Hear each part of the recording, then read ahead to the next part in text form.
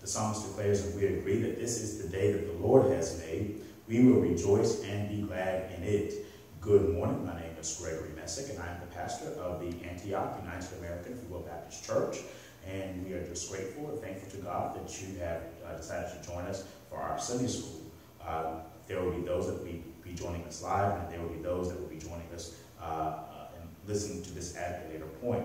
I am live on today, and it is an honor and a privilege to be your guide as we study to show ourselves approved unto Him, a workman that needeth not to be ashamed, rightly dividing the word of truth. So with that being said, let us turn to the Lord in prayer.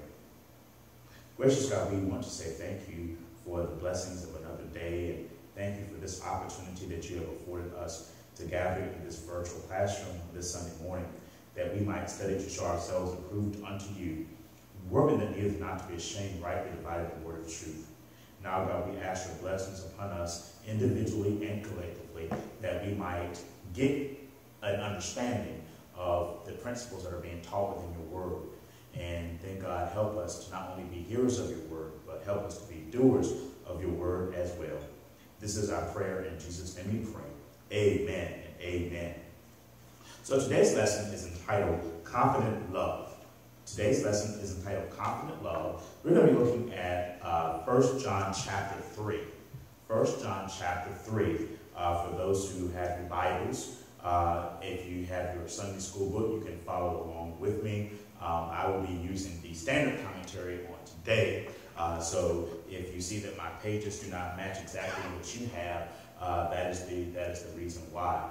But today's lesson is dealing on the topic of confident love. And so if you will remember that since we started this unit back in September, we have been looking at this whole idea of love. We have looked at issues that exist within our love relationships. We have looked at trying to define what love is. And so this month, we're looking at what it means to have godly love between believers. And so love is one of these things. It is a four-letter word. We're going to talk about several four-letter words today. But love, it should take precedence over all things, okay? And so today we're going to be continuing in this month of November, looking at what it means to have godly love between believers. And so with this, I hope that what we're looking at is looking at not just our relationship with God, but looking at our relationship with other people, looking at our relationship with other believers. And so with that being said, let us take a look at 1 John chapter 3, verses 11 through 24. I'm going to read them all, and then we're going to dive into the Word of God. So the Bible reads from the New International Version of the Bible, "For this is the message you heard from the beginning. We should love one another. Do not be like Cain, who belonged to the evil one and murdered his brother. And why did he murder him? Because his own actions were evil and his brothers were righteous. Do not be surprised, my brothers and sisters, if the world hates you. We know that we have passed from life to death because we love each other. Anyone who does not love remains in death. Anyone who hates a brother or sister is a murderer, and you know that no murderer has eternal life residing in him. This is how we know what love is. Jesus laid down his life for us, and we ought to lay down our lives for our brothers and sisters. If anyone has material possessions and sees a brother or sister in need, but has no pity on them, how can the love of God be in that person? Dear children, let us not love with words or speech, but with actions and in truth. This is how we know that we belong to the truth and how we set our hearts at rest in his presence. If our hearts condemn us, we know that God is greater than our hearts, and he knows everything. Dear friends, if our hearts do not condemn us, we have confidence before God. and we receive from him anything we ask, because we keep his commands and do what pleases him. And this is his command, to believe in the name of his Son, Jesus Christ, and to love one another as he commanded us. The one who keeps God's commandments lives in him, and he in them. And this is how we know that he lives in us. We know it by the Spirit he gave us. The word of the Lord. So then, let's take a look at this book of 1 John. So the book of 1 John was written by the Apostle John. So keep in mind that within the Bible, there were two gentlemen that were known by the name of John. The first is John the Baptist, who was the forerunner of Christ. So John the Baptist is not the author of any books that bear the name John, because keep in mind that John the Baptist passed away before Jesus did. And so these particular books were written by the Apostle John. By the Apostle John, who was one of the disciples. And so, as we look at the writings of John, so the writings of John consist of the Gospel according to John, 1st, 2nd, 3rd John, and the book of Revelation. These books were written towards the end of the chronological narrative of the Bible. So in other words, what I'm saying is that when we look at the New Testament of the Bible, the books are not written in they do not appear in the order in which they were written. Okay? So they do not appear in the order by which they were written. And so that is to say that, when we look at it, it was Mark's gospel that was actually written before any of the other gospels. It was the book of James, I believe, is one of the first books that was written within the New Testament. Don't quote me on that one, but I believe that I'm correct. And so John is the last person from a chronological perspective to write in what we have as our Bible. And so the Gospel of John, 1st, 2nd, and 3rd John, and the book of Revelation. So the book of Gospel of John, the reason why it appears so early is because it is one of the Gospels. So the New Testament is written in order of the Gospels. Then you have the book of history. Then you have the epistles. You have the Pauline letters, his letters to churches, and then his pastoral letters. Then you have the other epistles, sometimes known as sound doctrine. And then you have the book of Revelation. Okay, so that's a little bit of biblical history for you. And so one of the things that John had to deal with as he was writing this, it was that he had to deal with false teachings. He had to deal with false teachings. And specifically, he was dealing with this idea of Gnosticism. And so one of the things that Gnostics taught was that it did not matter if a person had morality or love. As long as he or she had secret knowledge, then they will be all right. So in other words, this is where you get some of these passages where you say, try the Spirit to see if it is of God. Because even in today's time, you will have many that will say stuff, it sounds right, it sounds spiritual enough, but it does not line up with the Word of God. And so, looking at it, we've seen certain things even in our recent history over the past week or two, where we have seen things that have been questionable, that were done supposedly in the name of Jesus, but then now we see that the persons that were doing it were false prophets. Okay, that God told them something, and obviously God didn't tell them because it did not come to pass. And so we have to be careful of of these false teachings that may exist. And so as we look at the book of 1 John in particular, there are three things that John wants us to focus on. And that is right belief, right actions, and right love. So, right belief, right actions, and right love. And these things are connected. What we believe, how we behave ourselves, and then how we love one another are all interconnected here. And so with that, as we look at John chapter 3, where our text is, it opens up in verse number 11 with a very familiar command. And it's interesting that we have been talking about some of this through both our Sunday school lessons and our Bible study lessons. And so take a look at that first command at verse number 11. For this is the message you have heard from the beginning, that we should love each other. And so once again, we see the fundamentals going back to the basics. And so, in context of what we were talking about this week in Bible study, before we get carried away, with gifts of the Spirit, we need to learn how to love one another.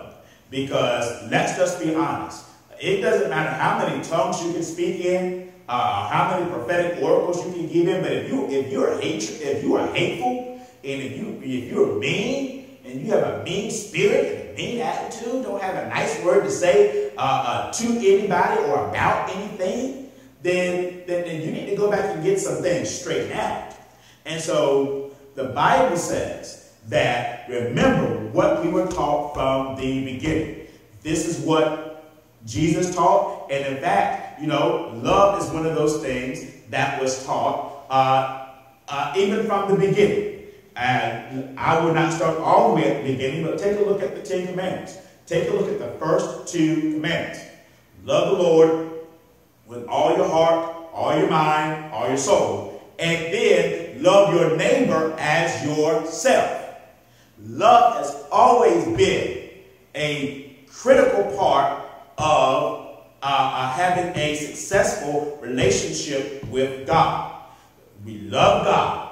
And so as we look at that, loving God is this whole idea of worship.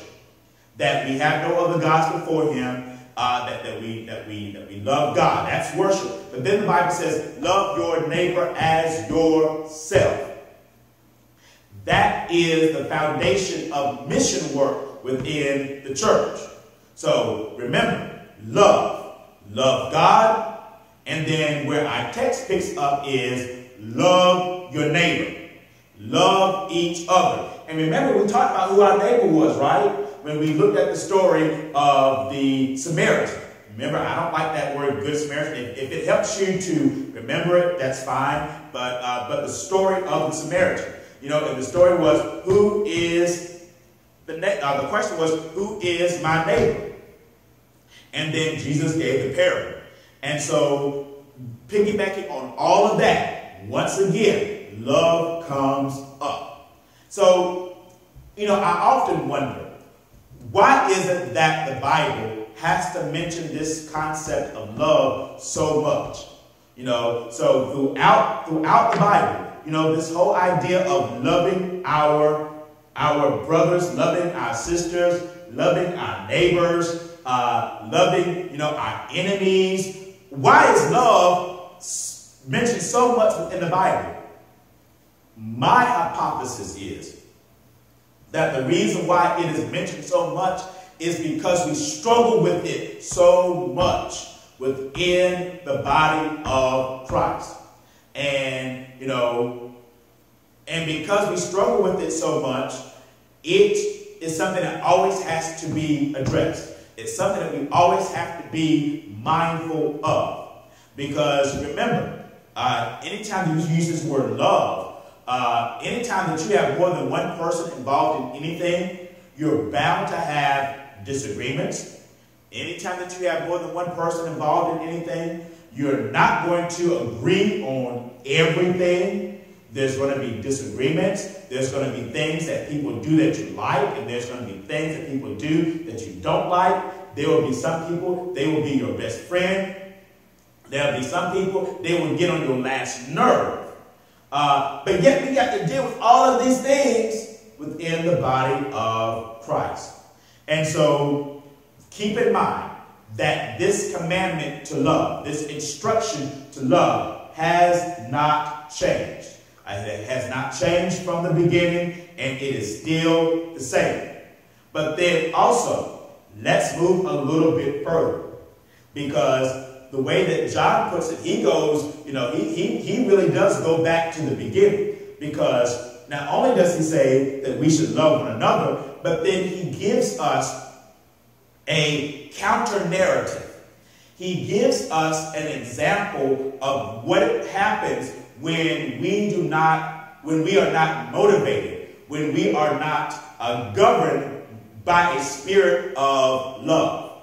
And so then he goes back to Cain and Abel, which were sons of Adam. Okay, so we're going all the way back to the book of Genesis. And so it says, do not be like Cain, who belonged to the evil one and murdered his brother. And why did he murder him? Because his own actions were evil and his brothers were righteous. And so what we see here is that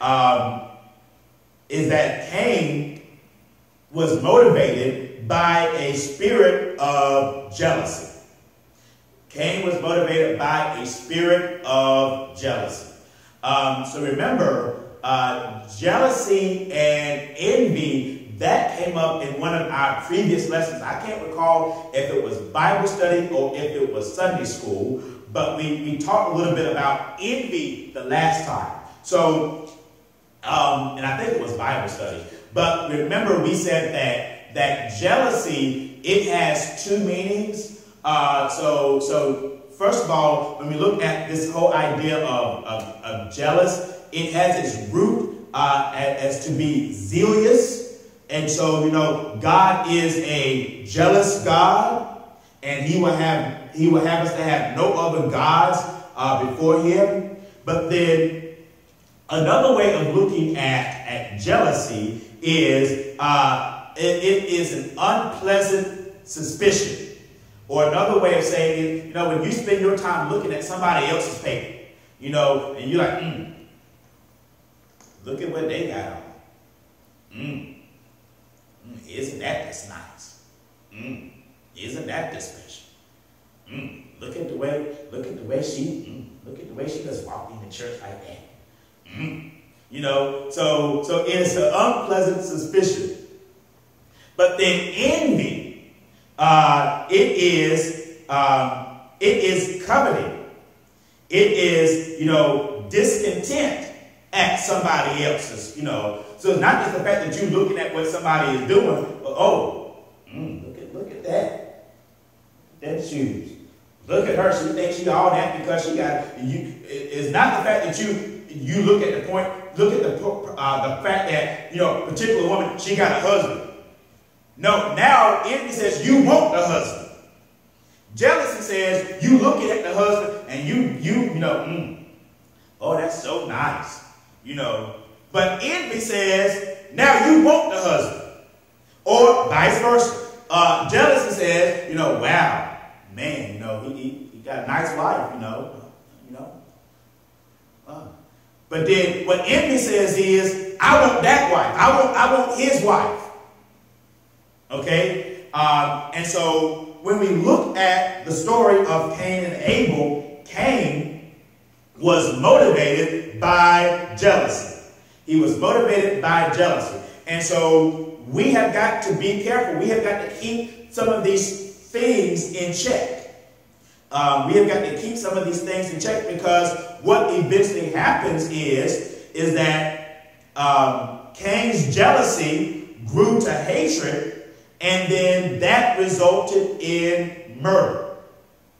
Okay? And so that's what happens. And we have to, as Christians, we have to always check ourselves. When I was growing up, there was this rap song that said, check yourself before you wreck yourself. And so the same principle applies. We have got to always look at ourselves in the mirror and be careful about the seeds that are planted in our lives. So now notice I didn't say the seed that the enemy plants in our lives, because, you know, sometimes seeds can be planted in our minds, you know, just from observation. Seeds can be planted in our minds based on what other people's opinions are or what other people say. And then, of course, seeds can be planted from the deceiver. So we have to be careful about the seeds that are being planted within our hearts and within our minds. And so whenever we see the spirit of jealousy rise up in our lives, whenever we find ourselves, you know, starting to look onto other people's papers so much that we can't focus on our own, you know, then we have to check ourselves. We have to deal with it, allow God to deal with us so that that seed will not take root and grow into something else. How can I say this? Whenever we look at our society, and, you know, and whenever we look at good people that have gone bad, you know, whenever we look at, you know, people that were doing all right, but then they've gone bad, a seed was planted somewhere within their lives. A seed was planted, but then that seed was allowed to grow. And so we have to be careful about what we let take root in our hearts and what we let take root in our minds. You know, we have to be careful the thoughts that we entertain. Because, you know, and I'll be honest, you know, I tell people all the time, I have a very active imagination. And I do. And sometimes, you know, and if you're not careful, your active imagination will cause you to think some things that you don't need to be thinking towards somebody else. If you're not careful, that active imagination will cause you to be jealous of somebody else. It will cause you to be envious of somebody else. It will cause you, you know, to become hateful. It will cause you to become spiteful. It will cause you to become mean. Why? Because whatever it was, whatever that seed was, it was not dealt with when it first was planted. And that is why, you know, as the Bible says, you know, whatsoever things are good, whatsoever things are lovely, whatsoever things are of a good report, and it goes on, and it says, think on these things. Whatsoever things are lovely, think on these things. Okay? And so now you see that jealousy leads to hatred. And so now the Bible moves on and talks about hatred, which is the next emotion, if you will, that I want to talk about. The Bible says, do not be surprised if the world hates you. Okay? So, for as much as I would love to say that there is no hatred in the world, or it's, you know, there's hatred in the world. You know, just as there is good and evil, you know, wherever there's good, wherever there's evil, wherever there is love, there's also hate. But I don't want you to get this mistaken, because the opposite of love is not hate. The opposite of love is not hate. You know, there was this movie, It's a Thin Line Between Love and Hate. And that's true. Why? Because if we say that love is over here, hate is not over here. Really, hate is somewhere over here. Because just as you can love somebody intently and passionately and with everything and with every fiber of your being, you can hate somebody just as much. It's a thin line. So now somebody says, well, what is the the difference, if you will, between what is the opposite of love? Well, I think that, from an emotional standpoint, the opposite of love is indifference. I don't care. And that's another thing we have to get in check, right? That I don't care spirit. And my mother told me, when I was very young, she says I was, 2. She said she picked up on that with me, that I could get to the point, something happened, I just don't care. And not in a good way, I don't care. It was in a bad way, I don't care. My mom said she would take toys away from me. I don't care. And she said she had to break that. Punish me by taking the toys away. And I was like, I don't care. She's like, I just looked at her, and, but the opposite. But indifference is something else that we have to take care of, right? Well, if the truth be told, I'm still working on the building as far as that one is concerned. But the point is, the Bible says that we should not be surprised if the world hates us. And so whenever we look at the world in this context specifically applies to those who are against God, who are against the things of God, and who go out and defiantly sin or go against the commandments of God. So it's just so using those 3 examples, it's not a person who is ignorant of the things of God, so then they do wrong. It's not a person who makes a mistake or whatever. But the world in this context means a person who is defiant, who is going against the things of God, and most importantly, going against the people of God. As Christians, do not expect everybody to like you. Don't expect everybody to congratulate you. Don't expect everybody to root for your success. A preacher, he said this in a sermon, and it stuck with me. He says, the song from the OJs, they said they smile in your face, and all the time they're trying to take your place. That should be in the hymn book. And I said, you know what? But it's true. Don't expect everybody to like you. Don't expect everybody to congratulate you. And in fact, the same people, they might congratulate you to your face, but then as soon as you walk around, as soon as you go the other way, they talking about you. They done ran you into the ground. They started, demeaning everything that you did. Who do they think they are? They ain't that, and they ain't this, and I remember this, and then they start bringing up stuff like that. Don't be surprised when people don't like you. Stop trying to be everybody's friends. Stop it. Because that's another reason why we get in trouble, because we trying to get everybody to like us. Everybody's not gonna like you. Everybody is not gonna like you. And this is where I do get a little, indignant and indifferent. And to be honest with you, I don't care who likes me or who don't like me. Because I look in the mirror, and as long as I like myself, that's all that. Oh, shut up. See, that's what my mama had to do, I get like that sometimes.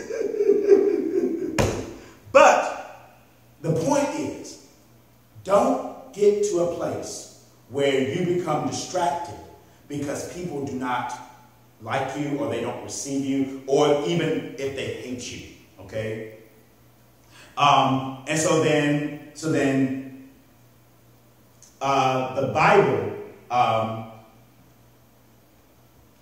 the Bible then says,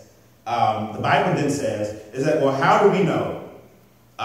We know that we have passed from life to death because we love one another. So if we love one another, if we are motivated by a spirit of love, then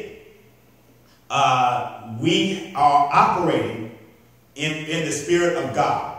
However, if we do not love one another, then what the Bible says is that we're operating in a spirit of death. So love brings life. Hatred brings death. Okay? And then the Bible then goes on in verse number 15, and I highlighted this one in a different color. It says, if anyone who hates a brother or sister is a murderer. And you know that no murderer has eternal life residing in him.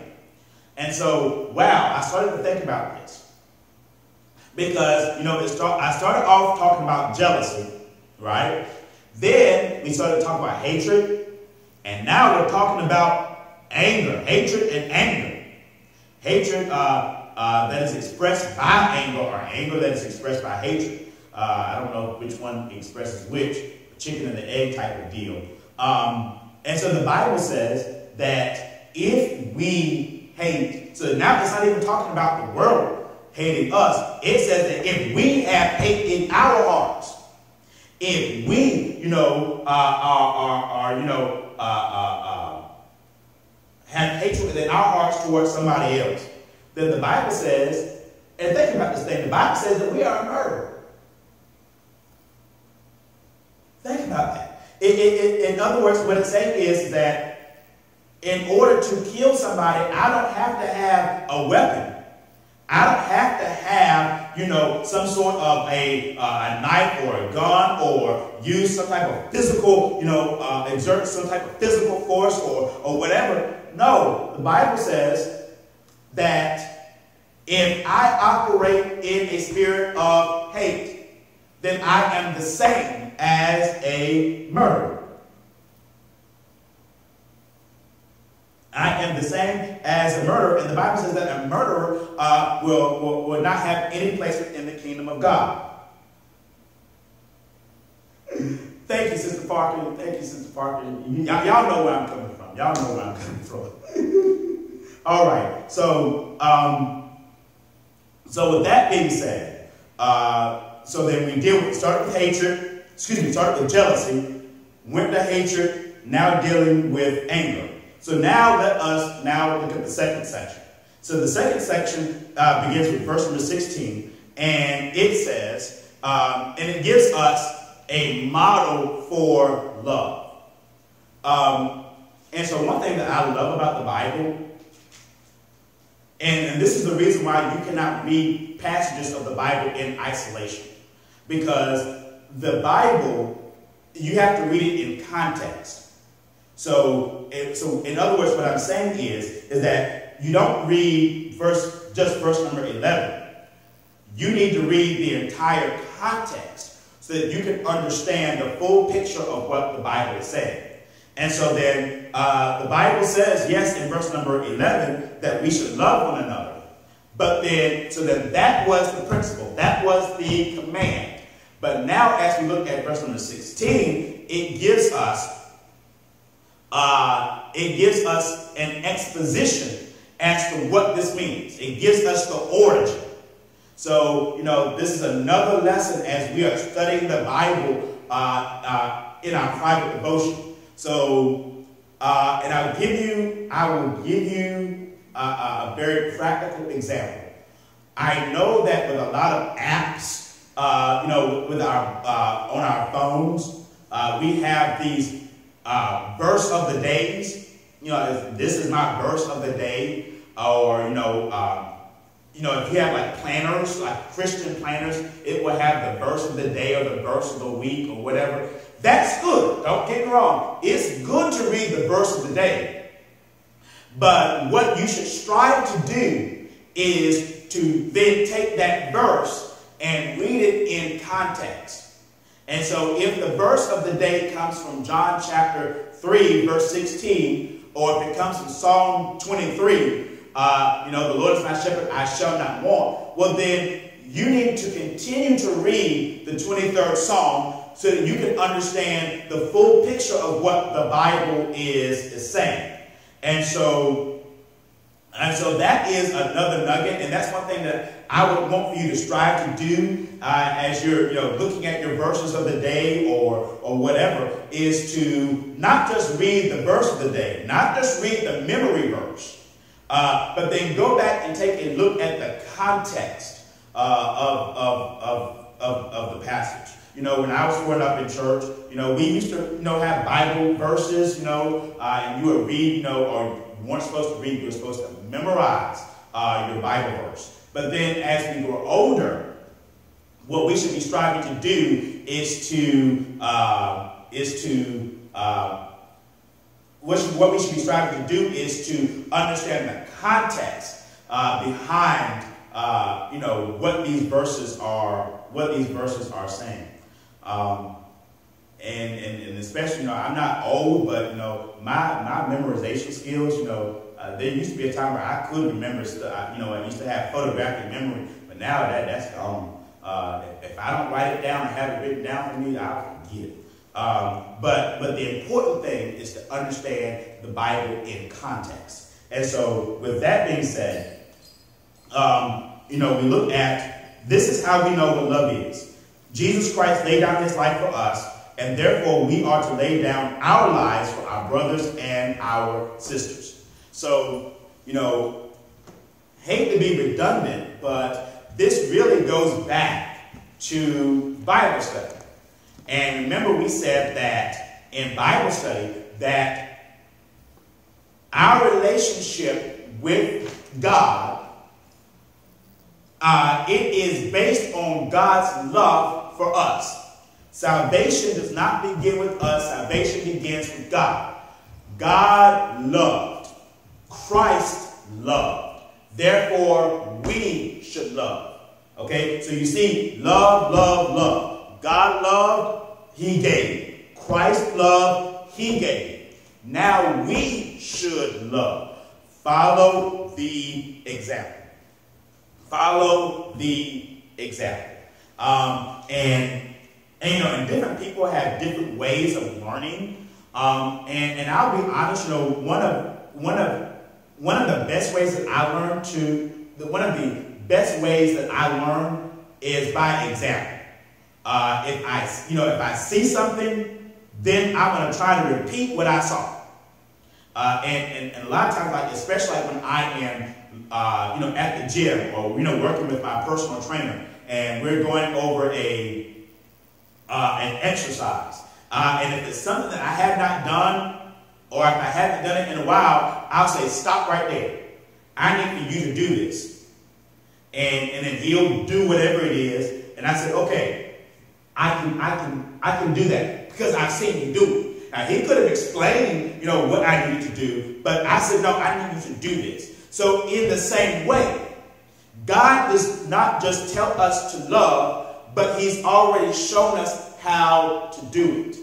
Okay? So then now as we push the point, because God loved, God gave. Christ loved, he gave.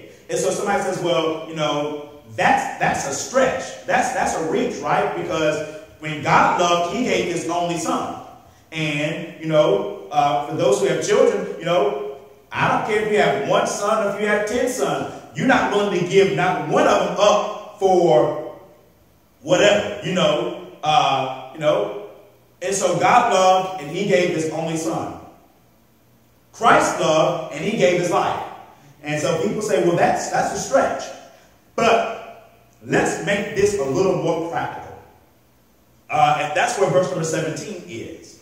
Verse number 17 says, as we look at, this concept of love that has been demonstrated, verse 17 says that if anyone has material possessions and sees a brother or sister in need, but has no pity on them, how can the love of God be in that person? Boom, shakalaka. Wow.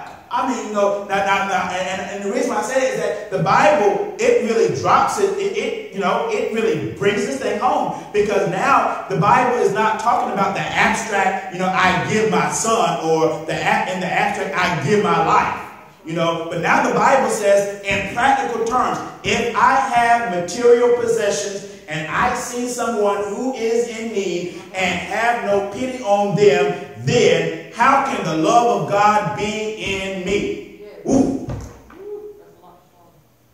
Yes, that's a big pill to swallow. Like the Bible, I mean, that just, you know, that hits you where it hurts, if you're honest, right? Because the Bible's not talking about, you know, giving your child, or it's not talking about giving your life. Now it's saying, hey, if I have material possessions, what material possessions? It doesn't matter. If I have clothes and I see someone who is in need of clothing and they're my size, and I have no pity on them, then the Bible says that the love of God is not in me. I was, well, I ain't gonna talk about what I have in storage, but, you know, for example, not in my office here, but in my other office, I have paper towels and whatever galore. Get ready, remind me, I need to set that stuff out, I need to give it away, get it out of my office. But if I'm sitting here in the middle of a pandemic, and I know that there are other people who need paper towels and toilet paper and sanitizer and disinfectant wipes, and I'm sitting here and I got a whole boatload of it, but I have no pity on them. And I said, well, I've been praying for you. You should go down to Walmart on Tuesday at 6 o'clock. That's when they put it. But if I know I got the stuff, and I know that I see somebody in need, and I don't do what and if I have no pity on them, then the Bible says that the love of God is not within me. And that's, you know, yeah, you know, that thing kind of, it makes you think sometimes. You know, it makes you think sometimes, because it makes us think, wow, am I really loving the way that I'm supposed to love? Now, don't get me wrong.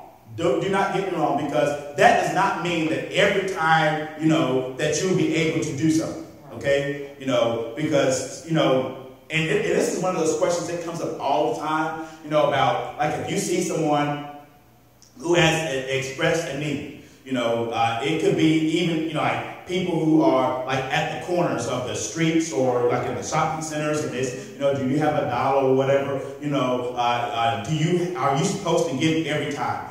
That I do not believe is what the Bible is referring to. Okay, I do not believe that the Bible is referring to, you know, every time that I see somebody, you know, that I need to, you know, whatever. But what the Bible, what I believe that the spirit of what the Bible is saying is that if I have something, and actually the last couple of times, people, you know, like I was at grabbing my breakfast, and I grabbed my breakfast from the same place literally every day, and you know, like, well, you know, do you have a couple of dollars where I can, you know, get something to eat? I was like, well, I'm getting ready to walk in here. What can I get you? What can I get you?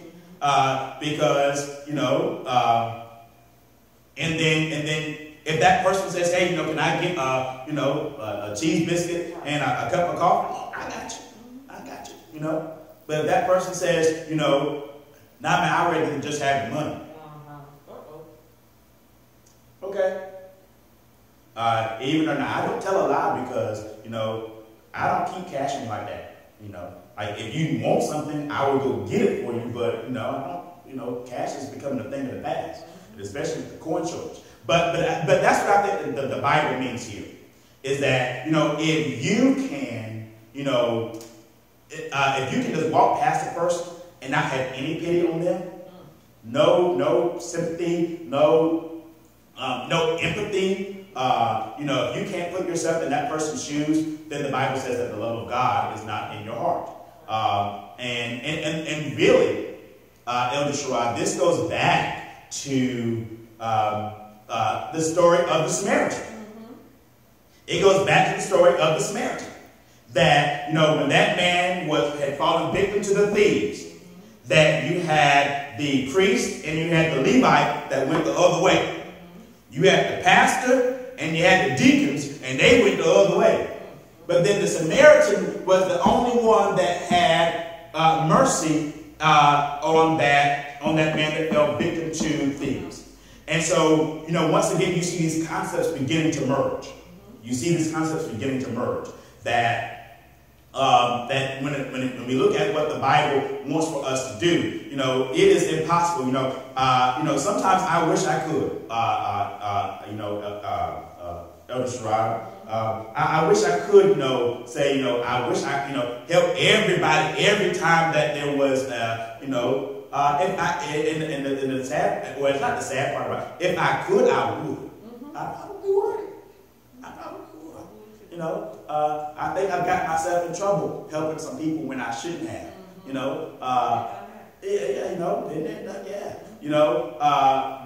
But if we can be heartless, as far as our dealings with one another, then it questions the level of love that we have in our heart.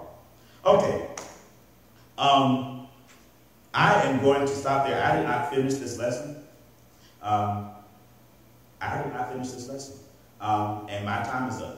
So this is what I'm going to do. I want to thank you for joining us. I'm going to stop here, but I do want you to continue to read this. And who knows? It just depends on how much time I have tonight. I might just come on live just to finish this. It really gets to me if I start a lesson and I don't get to finish it, because I'm like, wow, there's a whole passage there.